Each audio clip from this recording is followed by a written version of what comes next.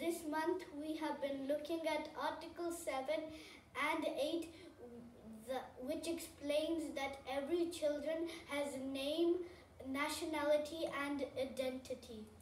Children have the right to their own identity, which is an official record and includes their name, nationality and family relations. A legal name gives you an identity and creates a sense of belonging.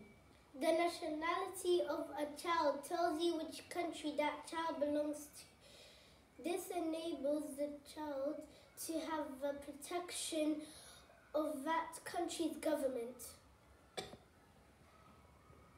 Every government must ensure that every child has a nationality and belongs to a country. Wherever possible, children should know their parents and be looked after by them.